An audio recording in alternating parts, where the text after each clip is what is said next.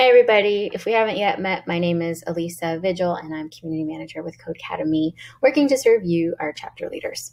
So today's video is on how to avoid being locked out of your own event. It's happened twice and it was really awful and terrible.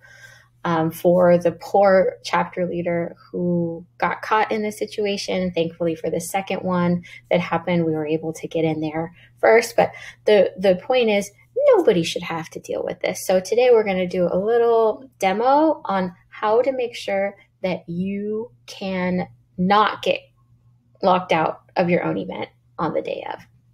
So here I am, I'm sharing my screen. This is where you'll see the name of your chapter, and then any live events will be under Events tab. Hooray, it's here. 3 dots gets us to edit your event.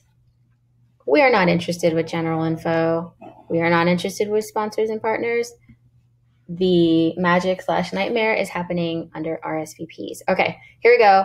Looks totally normal. We're gonna have, 50 people. Oh, wait, what is this settings thing right here? Click on it. It looks like it should be absolutely nothing, but it actually is hiding some really incredibly important boxes over here. So what I've done is I've set the availability to end until 30 minutes into the start of my event. And that is so anybody can still access, including me, up until 30 minutes into my event. If we don't set this, it's unclear right now if you're going to get locked out of your own event. So it's really important to, when setting your event up, on your RSVPs tab, that third modal in event setup, click on this B9 looking little settings button and set your availability end into 30 minutes into your actual event. Now, just to make sure that we're actually all good here, I'm going to close this and go to publish. Super important to make sure that we've saved all changes there. And events back here, we are going to preview our event page.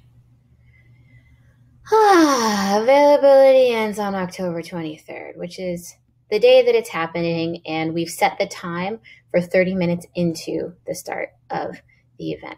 Again, this video is on how to not get locked out of your own event in the moments before it's going to happen, because that's really scary and really avoidable. Thank you for watching. Have a great day.